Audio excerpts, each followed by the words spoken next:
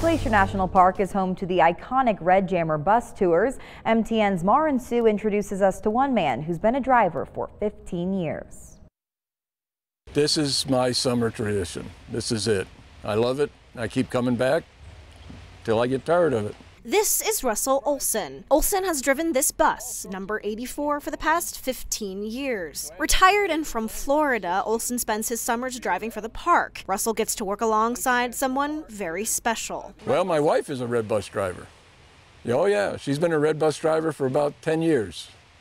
She started out as a clerk in the gift shop, and then when she saw how much fun I was having, she said, hey, can I become one? Russell and his wife drive 2 of 35 original red buses for the park. This unique bus touring program originated in Glacier National Park in 1914. The drivers are affectionately known as jammers because back when buses were manually driven, the gears would stick and the drivers would have to, quote, jam the gears into place. I'm standing in one of 35 original Red Jammer buses here in Glacier National Park. Olson makes this job look easy. Not only does he have to drive going to the Sun Road, but he talks about park history while he does it. It's learning about the park, learning the history of the park, learning about nature and the different glacier formations that are in the park. So it's a very detailed training. Training lasts for 3 weeks, and every driver has a commercial driver's license. With almost 3 million visitors last year, Olson says this training is crucial while on congested roads. About 15 years ago, we were lucky to get 1 million visitors. Now we're getting 3 million.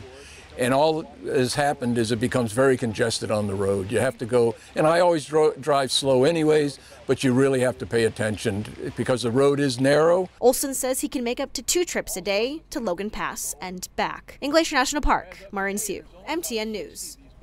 Pretty cool. The Red Jammers are expected to become electric hybrids in the future to save on emissions. Those are expected this fall.